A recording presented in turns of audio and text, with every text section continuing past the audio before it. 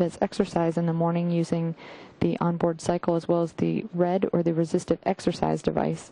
All of the space station crew members are timelined for at least 2 hours of exercise each day, and that's to help mitigate the effects of long-duration spaceflight on bone and muscle loss.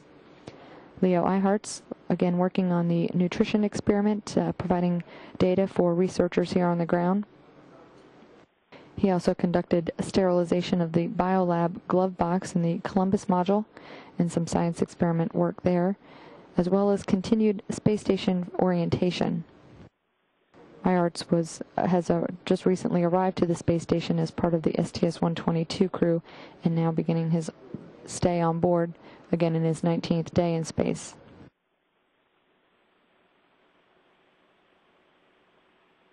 After a break for lunch, all the crew members continuing with their activities in the afternoon of their crew day.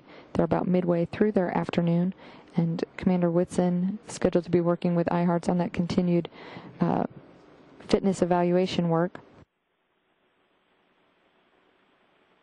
Whitson also has exercise scheduled for the afternoon, as well as work with the commercial generic bioprocessing apparatus, which schedules power, data, and thermal resources needed for that experiment. She also is scheduled for a cleaning of screens in the gas liquid heat exchanger in the FGB, which is part of the Russian segment. She'll wrap up the day with data transfer from the exercise equipment on board.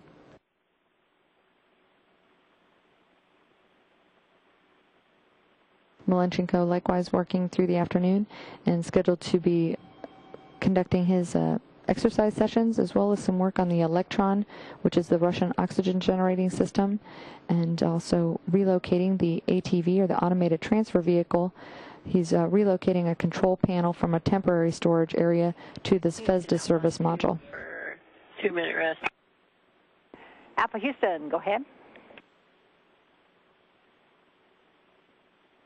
Yeah, we didn't get the EDGH and the GO switch started exactly at the same time.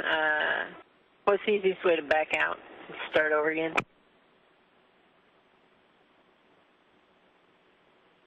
And Peggy, we can just press with what you have. You don't need to start it. There's no absolute need to start at the same time.